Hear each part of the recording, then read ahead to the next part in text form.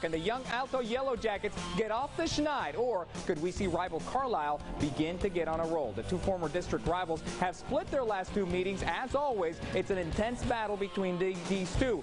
Early on, first quarter, Carlos de Leon for Carlisle. He hands it off to Jamion Hunter, and then he's going to run it and bounce it. Look at this. He's got a lot of green grass in front of him. He's going to be ran out of bounds just shy of the 20-yard line.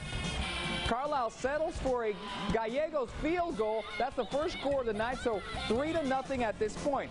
So Alto now with the ball, and Will Dixon will look and decide to run the ball himself. He's going from one side of the field to the other. Look at that, but the ball slips out of his hands, and Carlisle's Aaron Gallegos is going to pick it up for the turnover. Carlisle with the football again. De Leon is going to carry the ball for a big gain on this next play, but be sent back for a flag.